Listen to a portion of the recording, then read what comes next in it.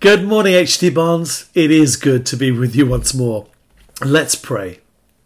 Holy Father, in your outrageous grace, please bless us all abundantly this morning by speaking to us clearly through the Spirit-inspired Bible so that we might become more like your Son, Jesus.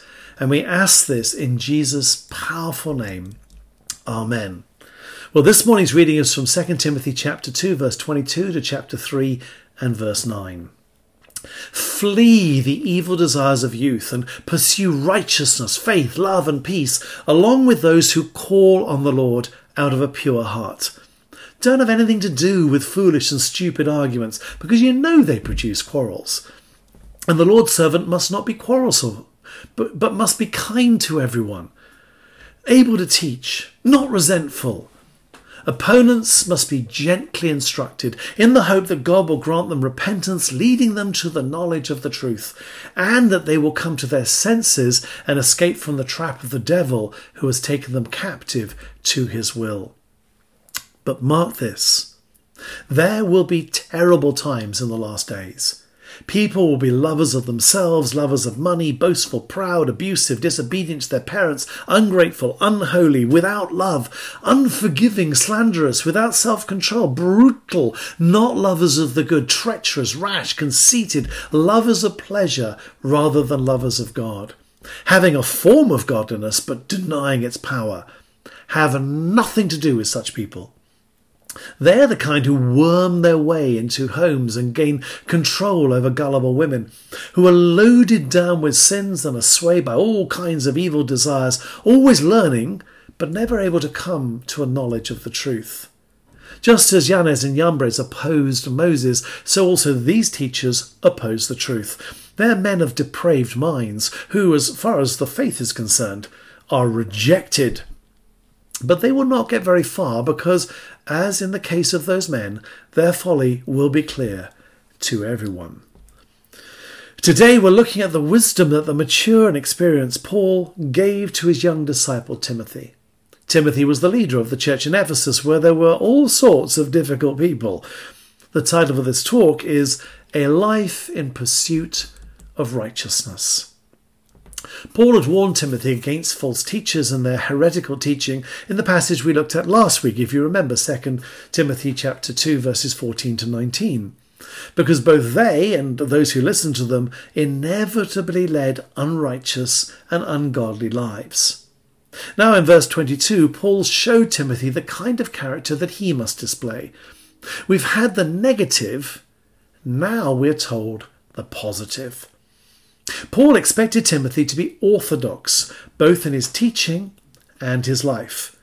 Of course, one without the other would be a serious disconnect. Teaching one thing and doing another is hypocrisy of the first order. The word flee in verse 22 literally means to seek safety in flight or escape from physical danger. We recognize how destructive to our souls our sinfulness is. Don't try and come to terms with it. Don't try and give yourself a pass or compare yourself with others. Get away from it as far as possible. The word pursue, also in verse 22, means the exact opposite of flee. It means to run after, to chase, to press on, to be in hot pursuit. So we're to run away from the spiritual danger, to escape it, and to run after spiritual good and attain it. In a nutshell, this encapsulates the Christian life. We're to deny ourselves and to follow Christ. We're to put off what belongs to our old life and put on what belongs to our new life. We're to put to death the earthly desires and to set our minds on heavenly things. We're to crucify the flesh and to walk in the Spirit. The secret of holiness is the ruthless rejection of the one in combination with the reckless pursuit of the other, which is why this talk is called A Life in Pursuit of Righteousness. Timothy must flee the evil desires of youth, and that's not just sexual lust, although it's obviously included. We all know that those desires last well beyond the youth. But it's things like self-assertiveness, self-indulgence, obstinacy, arrogance and impatience. And simultaneously, Timothy must pursue righteousness, faithfulness, love, and peace. To live this way, says Paul, is the mark of being an authentic Christian. So let's look at those 4 characteristics. First, righteousness. It is both our position in Christ, the unearned gift to be adopted as the Father's children, and it is a calling for us to live with all-round integrity of character. Second, faithfulness. This is displaying loyalty to Jesus as our King and to our sisters and brothers in the Father's family. Third, love. This is to be unselfish and kind to everyone, everywhere. And fourth, peace. This is to be determined in our commitment to avoid all unnecessary conflict with others. So with this in mind, Paul advised Timothy in verse 23 that there are many arguments that are foolish and stupid and best avoided. Occasionally they are necessary, as Paul's letters themselves show very clearly, but often, so often, all too often, they are pointless, and they can drain us of energy and the will to live. One of my many failings is that I absolutely dislike conflict, and I'm very wary of anyone who actually likes conflict. Some people think you have to fight every battle. That is so exhausting. It takes wisdom and experience to know which hill is worth dying on. So I've had to learn not to be so fearful that I fail to stand firm on the issues that are vital, proclaiming the undiluted gospel of Jesus Christ. I must stand for that.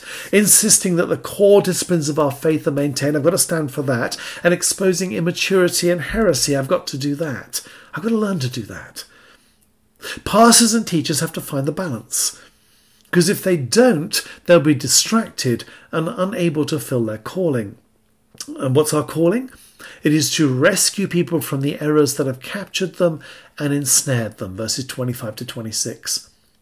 So the starting point for everyone, all of us, is to assume a humble attitude as the Lord's servant, verse 24. The word translated servant is the Greek word doulos, which means slave. Paul, through his own example, called Timothy and all pastors and leaders to live as a slave of Jesus Christ. As the Lord's servant, we must learn a number of skills, such as, verse 24, showing kindness. Be kind to everyone, even the false teachers who are such a pain. Believe me, this is easier said than done. But with the help of the Holy Spirit, we can do it. The Lord's servant must develop the skill of teaching, verse 24, and instructing, verse 25, which convinces and persuades folk. This requires the ability to simplify, to teach slowly in bite-sized chunks, gently helping the other person to comprehend the wonderful gospel message of Jesus Christ. The Lord's servant, when they think that they've been wronged or slighted or misunderstood, must not become resentful, verse 24. And many times it's simply a wrong perception or a wrong reading of the situation.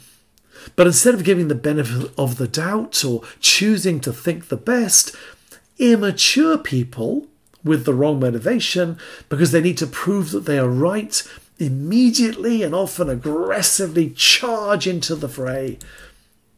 But in such a situation, the wise servant exhibits patience, another skill they had to learn. Patience is a sign of great maturity. It's a fruit of the Spirit, and it is a quality of genuine love. You see, the servant's purpose is not to win arguments, nor to waste time proving that they are right. We have a far higher eternal calling and goal. We want to win souls. The Lord's servant must learn the skill to combine gentleness with firm instruction for those who are misguided, verse 25. Teaching a person who is wrong-headed and misguided in the things of God is no easy matter, believe me. Yet gentleness, which is the absence of any desire to defend oneself, will make the task a lot easier. Now I know our gentleness will be misunderstood by some to be weakness, but once you've decided to be a slave of Jesus, it doesn't really matter, and honestly, you don't care. However, we have to be realistic. Despite our every effort and learning all these skills and our willing humility, there is absolutely no guarantee of success. Everyone has the gift of free will to choose to accept or to dismiss the gospel. So we're always totally dependent upon the grace of God. That's why Paul wrote in verse 26, in the hope, or perhaps they will come to their senses. The nature of sinfulness is that our deepest problem is not intellectual, it's the state of our heart. The heart needs a miracle within before the mind can accept what it knows. To come to their senses describes a person coming out of a drunken stupor. Satan makes people drunk with his lies. The Lord's servant's task is to sober them up, to rescue them and to lead them to repentance. Repentance, as you know, is a change of mind, a change of thinking, which allows someone to come to a knowledge of the truth, verse 25, and so delivers them from captivity to the devil, verse 26. So now we come to chapter 3, where Paul in verse 1 paints a dreadful picture of terrible times in the last days.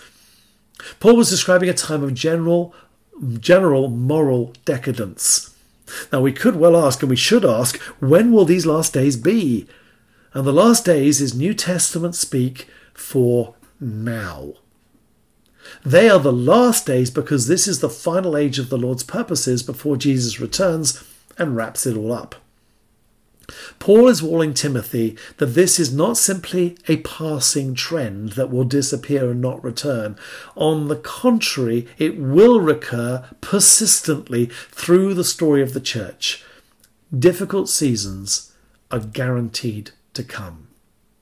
Then in verses 2 to 5, Paul mentioned 19 particular sins that will arise in the church.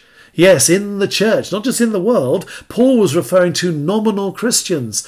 They call themselves Christians. They might well attend church and sing songs, but they're Christian in name only. Verse 5, they have a form of godliness, but they're falsely claiming to be God's people. Paul bluntly told Timothy to have, verse 5 again, nothing to do with such people. It is so confusing to the world when someone claims to be a Christian when they're not. The world doesn't know any better.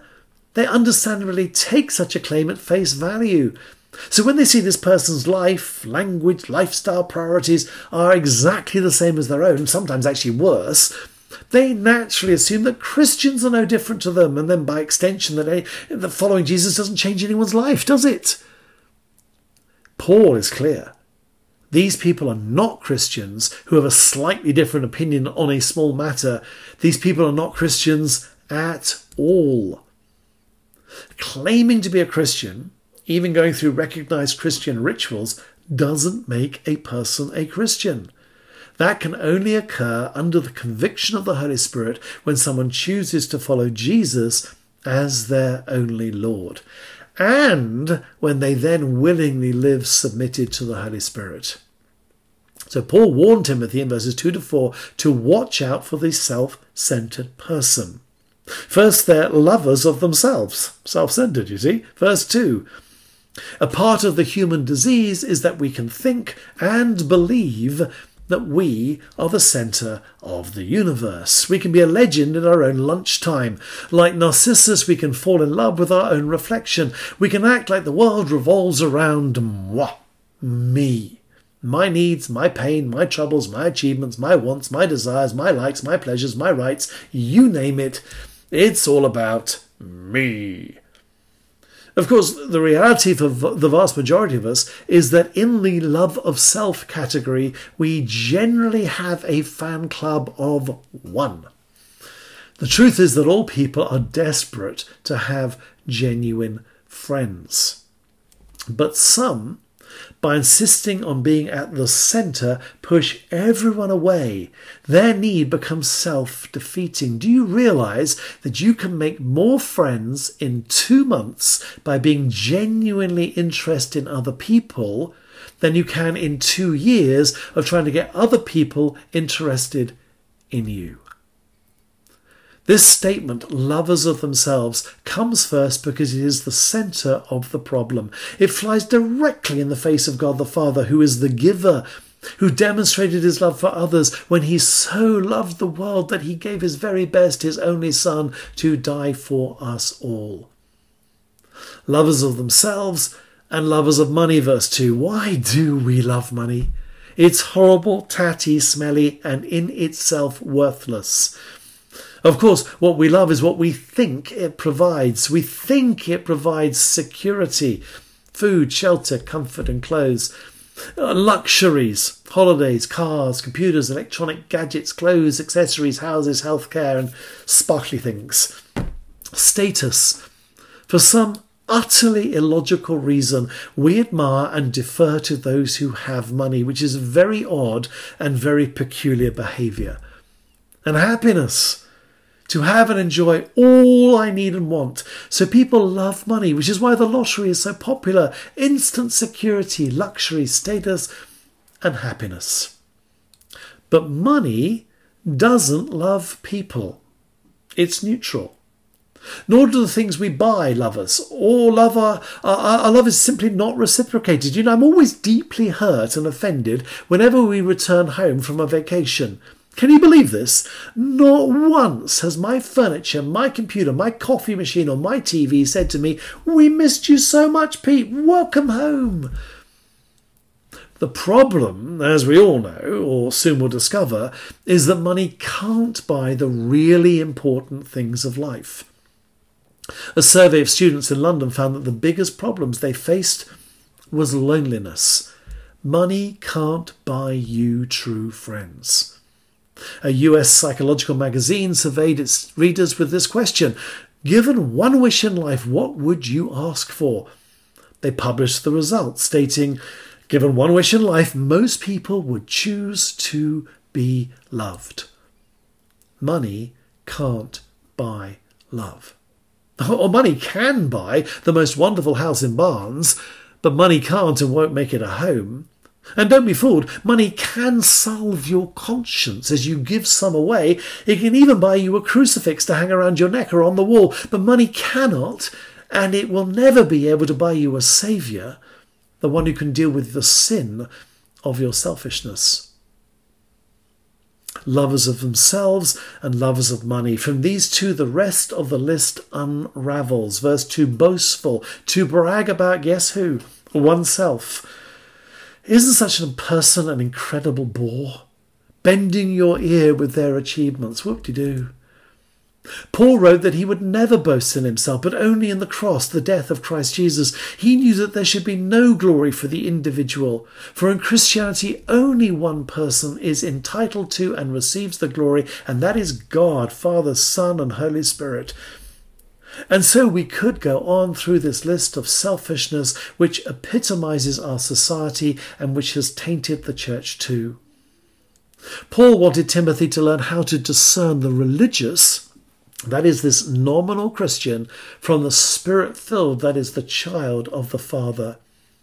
There will be some who have an outward appearance of religion but not true Christian faith. Verse 5, having a form of godliness but denying its power. These people have never experienced the power of God in their lives. I remember reading that someone had called out roadside assistance to deal with their car which wouldn't start. And when the mechanic arrived and he opened the hood, the bonnet, he discovered that the engine had been stolen. The car looked great, but its inner source of power was missing. Form without power is an outward show without an inward reality. It's religion without relationship. It's love without action. It's teaching without application. It's singing without worship. It's giving without generosity. It's prayer without compassion. It's presence without engagement. It's spirituality without morality. It's information without transformation. And it's Christianity without Jesus. There are few things sadder, emptier and more frustrating than a life of outward religion which isn't powered by the inward dynamic of the Holy Spirit. For it is the Holy Spirit who is the power behind changed lives through his fruit maturing in us. It is the Holy Spirit who pours God's love and acceptance into our hearts and enables us to love God and others too. It is the Holy Spirit who makes us holy, who turns our selfishness into selflessness. It is the same Holy Spirit who equips us to do the work of the kingdom of God with faith and endurance. Anything other than a complete reliance upon the Holy Spirit will be ineffective. This is the choice we all face. Will we be outwardly religious, or will we be inwardly renewed by the Spirit? Now, the first is easy. The second is costly. The first makes no demands, but the second demands everything. The first assures you that you are a good person. The second reassures you that you are a forgiven sinner. The first is possible in your own strength, but the second is impossible without being filled with the Holy Spirit every single day. Timothy also needed to learn how to discern between the counterfeit and the real thing, verses 6 through 9. Jannes and Jambres are thought to have been the magicians who opposed Moses before Pharaoh in Exodus chapter 7 and following. They tried to imitate God's miracles, but their power was limited. Satan is an imitator. What God does, Satan counterfeits. So we're warned here that there will be those with counterfeit beliefs, whose purpose will be to promote a lie and resist the truth of God's word. How will they do this? They will, and they do, deny the authority of the Bible, and in its place they will substitute human wisdom and philosophy. So, for example, some deny the reality of our sinful nature and everyone's need for salvation. The word Paul used here to describe them is depraved, or more literally, reprobate, meaning tested and found counterfeit.